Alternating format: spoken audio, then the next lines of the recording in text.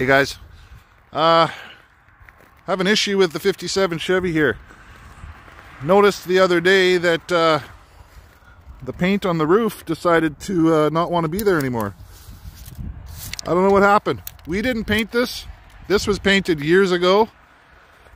But I was driving into the yard and I noticed all of this and just chunks of paint like everywhere.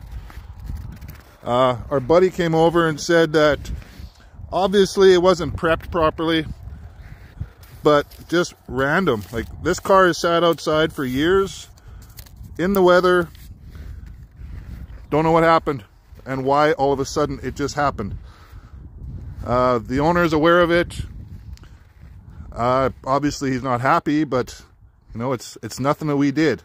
It's just weird. What do you guys think happened to this thing?